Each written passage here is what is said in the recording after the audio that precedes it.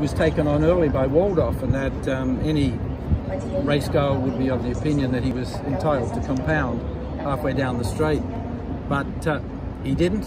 He's come on since that last run when he ran second to a very smart horse in the making, and he hit the line really strong. Of course, he was only carrying 17 on his back, but it was still full of merit with respect to the way he was taken on, as I said earlier, and the way he hit the line. Where do I go? Not quite sure now. You'll be asking me. His next run was going to be the Chevalier, but judging from breaking the track record, Beauty's track record, I'll have to go back to the program and just see how many points the handicappers will put him up before we make a plan for him. But you know, at the moment the jury's out to where we go. Good standing, he did a very good job too. You entered him in an international race. Yeah, he's entered because he's at a mark where there's not much racing, you know, for him on the program. So you've got to take what comes up. So and he did improve remarkably from his first run.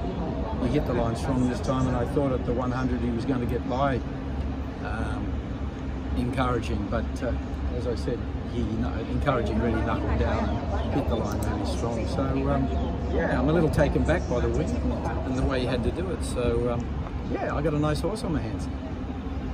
Can you talk about encouraging, because he has been doing so well after changing to stable? No, he's. I just think he's like a real good bottle of Petrus. Just leave it in the cellar for a few years and it really improves. So no, it's since he changed stable, as I said, he's just improved with age. Actually, you have a couple of good chances next week. Beauty Generation and Pharaoh. Could you talk about a little bit? Well, you forgot Thanks Forever. He broke a track record the other day too, so it's not that bad. We broke a class record. No, they're all right. Beauty Generation galloped this morning. He ran about 20. Remain got off, and he was full of praise for the way the horse worked. He couldn't have blown a match out by the time he returned to the tunnel.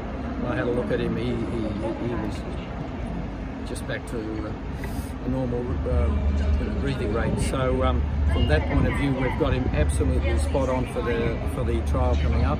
And Thero, you saw him in the trial, the 1,000-metre trial. He hit the line really well and pulled up great after it. He'll just have a 3/4 pace gallop next week. That's all he needs. And he's doing everything right. And don't forget Thanks Forever. He's really doing everything right too.